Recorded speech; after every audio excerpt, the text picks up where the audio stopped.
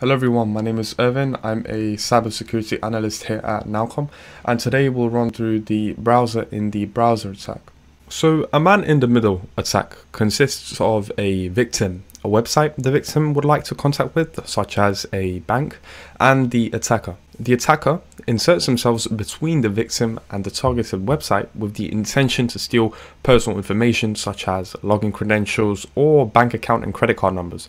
One man-in-the-middle variation is known as man-in-the-browser, where some malware infects your device and displays a phishing copy of your intended website in your browser to trick you into entering your account information. The idea here is that an attacker can write some JavaScript code to present a pop-up window, and hence the victim would believe that the pop-up window is the legitimate window, which would lure them into typing the account information. The only real way to be sure is to move the pop-up window around. If information from the window disappears off the main screen or can't be moved at all, then it's a fake pop-up that is trying too hard. However, I believe that with the power of JavaScript, it's possible to make it look even more legit by making the window movable. There are limitations to this approach because while it may deceive people, it's unlikely to fault other software.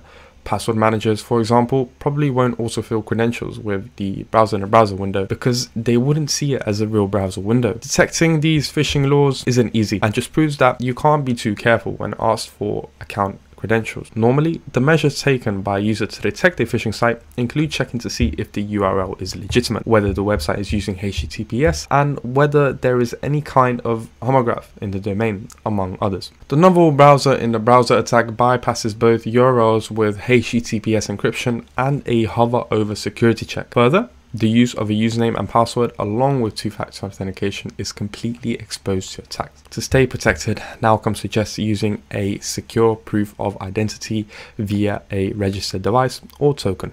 It's been your host Ervin. Stay safe out there, and I'll see you guys in the next video.